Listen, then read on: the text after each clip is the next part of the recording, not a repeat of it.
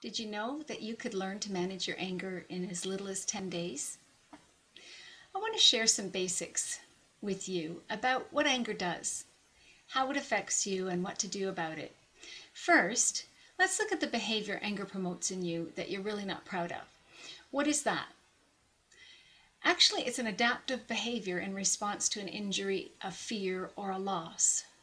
And that is a normal condition. I hope that gives you some relief. If anyone is attacked, or their stability is undone by some circumstance or another person or a life event, it really makes sense to be off kilter. Your response is totally normal. So why does it feel wrong when we express our anger?